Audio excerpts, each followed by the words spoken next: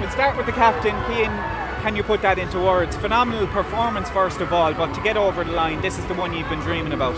Yeah, it's real. Like, it's something that I suppose I've been on the road for the last maybe 7 or 8 years, which isn't a long time, but for me, you'd wonder would it ever come that we'd actually make that step. We've always been told we're thereabouts. The likes of Beggs, who was on the road nearly 15, 16 years, and then you've Barry O'Grady again, who's on the road longer. So for those lads to keep coming back and to keep coming back, like, it's so special to be a part of it. I don't think it's going to hit us for a while, the fact that my Uncle Jerry, I think, was on the last team that played senior. That was 40 years ago. So to be a part of that is so special, to finally make that gap. And as we've said, getting up there is the hardest part. We'll be fine once we get there, but we finally made that step now, thank God. I think just the manner of the performance as well. Tactically, you had everything spot on. The game plan was well executed. At times there, some of the play was absolutely beautiful and bore the fruits of plenty of goals as well, and worked up a really strong lead going into half time. You must be pleased with everything that you put in training, all the work behind the scenes paying off in a beautiful performance. It was definitely emphatic, and that's something that we pride ourselves on, is that we play to our standards. So it didn't matter what Cappamore brought, that we'd bring the game that we play, and that it wasn't enough to win. We wanted to win in style, and it's great to see it clicking. But I think it's testament to the training there. Liam Cronin is the best coach that I've ever played with, and we're blessed to have him in the club. He's above club level, to be honest with you. He's inter-county standard, and I think that performance there today, a lot of it is down to him, definitely.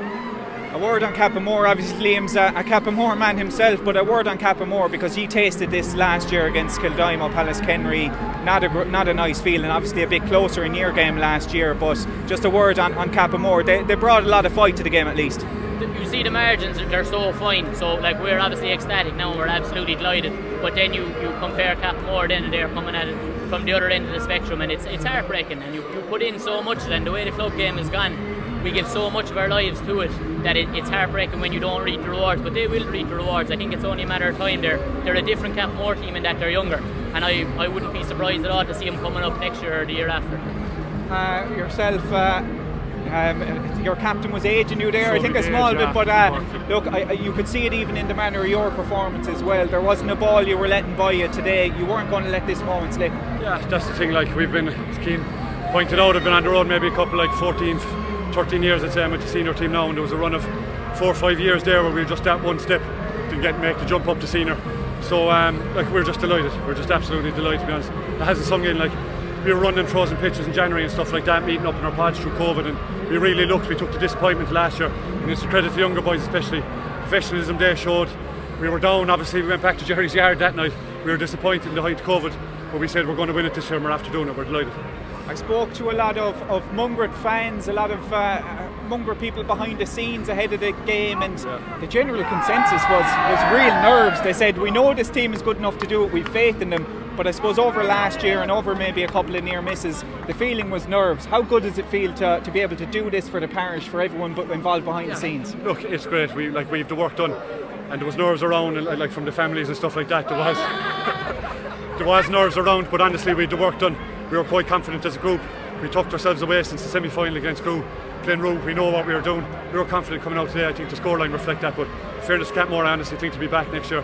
We tasted this last year, it's not easy, but we got the job done and we're over the moon. Just finally from me, a club really moving in the right direction now with a senior side to look up to. You look at the new facilities, you look at the amount of houses and estates out around that area, and the player pool is constantly growing. Mungret a real team for the present and really much so for the future as well. Yeah, 100%. Like, you've 6s up until 14, 16s. There could be a C or a D team there. That's the numbers we're dealing with boys and girls below in the club. So I suppose if you look at the senior team, they're the tip of the spear as well. We really want to set the bar that we're senior going forward in hurling, and hopefully the footballers doing it in years to come. And like, we've the numbers come behind us, we've the talent coming behind us. And it's really important now we set the tone at the top of the level there and get up senior. And again, it hasn't sunk in. Like, we're just delighted. Pa, as centre back, how enjoyable is it playing on the team? Like, the movement in the forward line is just exceptional. Yeah, it's unbelievable, and like a lot of the boys be saying, I have the free right there sitting in the pocket, like coming down, you know. But again, like, we work rate with score and all that. You see the work rate from the 3 boys on top. Our tone, our work rate, our intensity, and the scoring power they have was really set by, we'd say, Lynchy, Niler, Paulie, and Lenny was in there as well in games gone by. So like, it's very easy back to field when you've that work rate. All the ball that was coming down this side of the field all through the year was under serious pressure, and I suppose we look good getting on it there, but it's the pressure